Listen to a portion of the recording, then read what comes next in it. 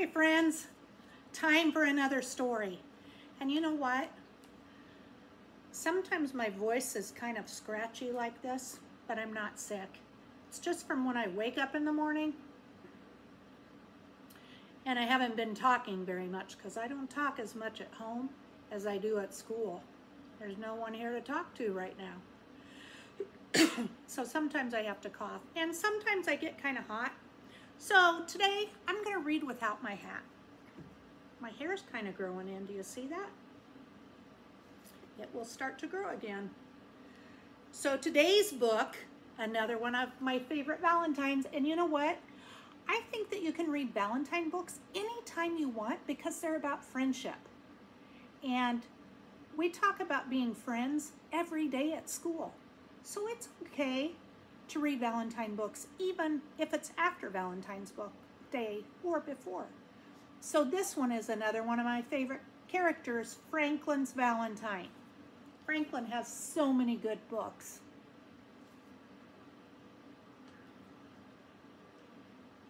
Last time we read, well, I don't know, but I did read one about Froggy's first kiss too.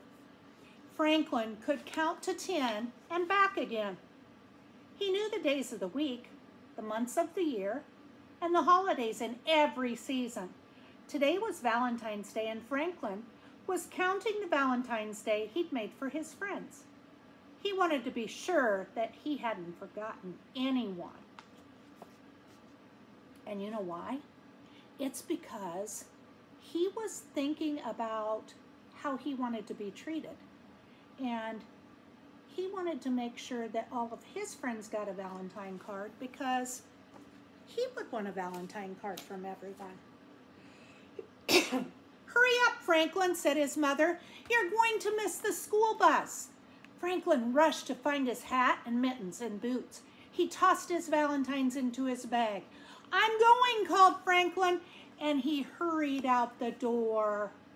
Look what's happening.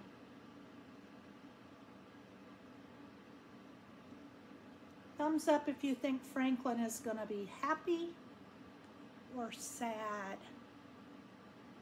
I think he's going to be sad that he lost some.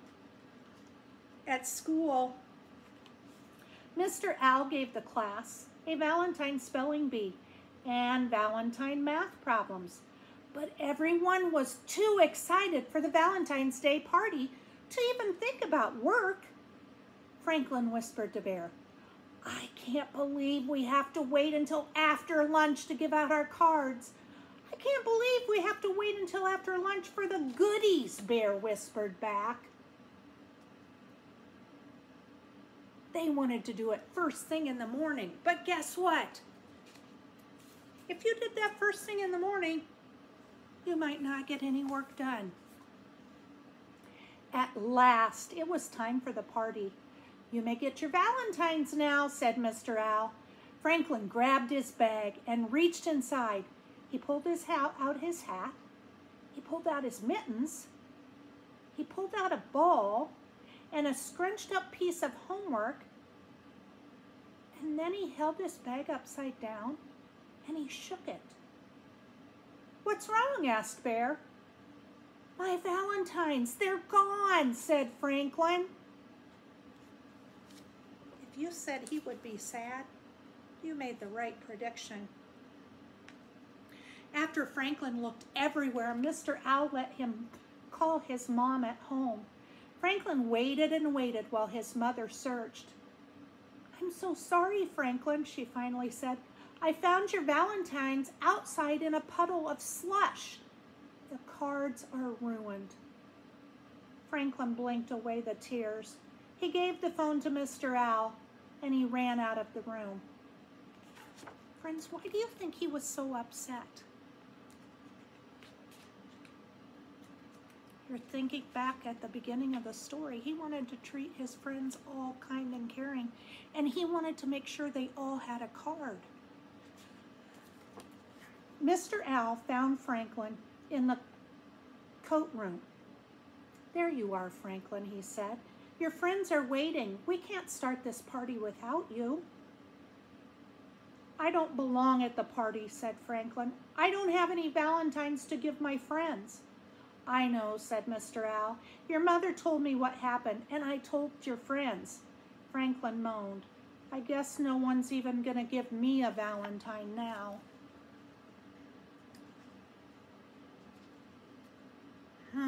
Said Mr. Owl.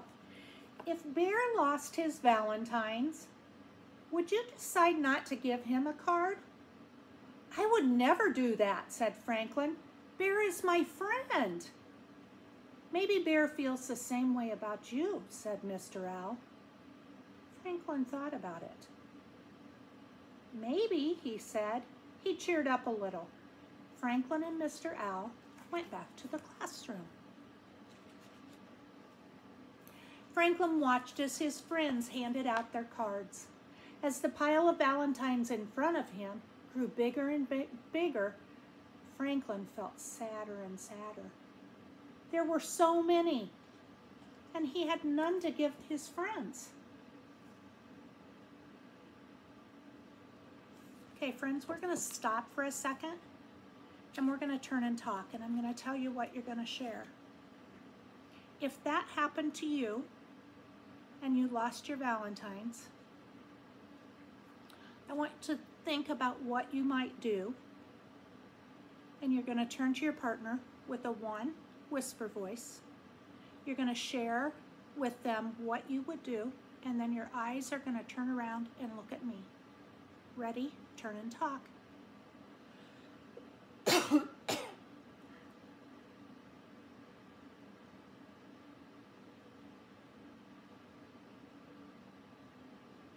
Okay, friends, even if you haven't had a chance to share, turn. Voice is at 0, and let's see what he does. He sighed as he opened Bear's card. What's wrong, Franklin? Asked Bear. Don't you like my card? I do like it, but I feel bad because I don't have one to give to you, said Franklin. Oh, that's all right, said Bear. I don't need a Valentine to know that you're my friend. Franklin smiled, and there's the Valentine he gave him.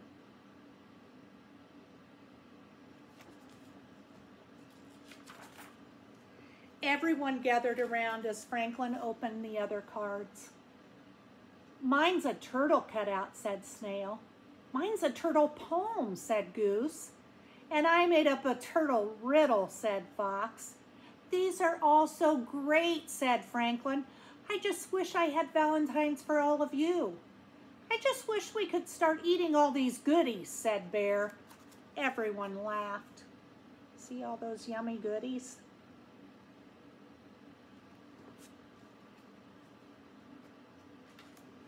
That night, Franklin told his parents about the party. It sounds as if you had some very good friends, said Franklin's father. I sure do, said Franklin. Next year, I'm going to make them extra special Valentines. Well, you've got a whole year to get ready for that, said his mother. I don't know if I can wait a whole year, said Franklin.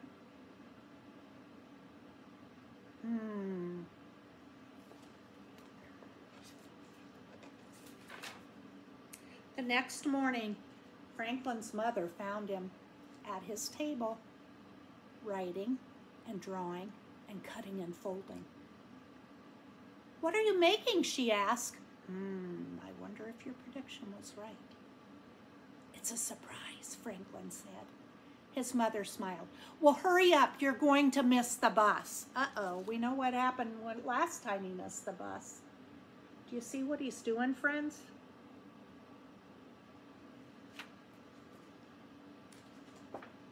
But Franklin, he didn't hurry. He wrapped his artwork very carefully, and he placed the package in his bag. He made sure that all the buckles were tight, and then he hugged the bag to his chest and went out the door. He wasn't going to lose them again, was he? As soon as Franklin got to school, he opened his package and gave everyone a card. What are you doing, Franklin? Asked Beaver. Valentine's Day was yesterday. But do you remember what I told you at the beginning of the book? It could be Valentine's Day every day. Oh, these cards aren't for Valentine's Day, replied Franklin. They're for Friendship Day. And Friendship Day can be any day you want it to be. And Franklin is very right. Friendship Day is every day. Every day you go to school. You always have friends around you. And boys and girls, sometimes it's hard maybe to ask friends to play. So if you see a friend in your classroom or in the lunchroom or outside at recess that looks like they're alone, I know that you know what to do. You go over and you ask them, would you like to play with me? And lots of times they will say yes. They do want to play with you. So remember, friends, to always treat your friends the way you want to be treated. If you're feeling sad or left out, you would want friends to ask you. Always remember you're smart, and always remember to treat other people the way you want to be treated. And most of all, remember that you are loved. See you next time, friends.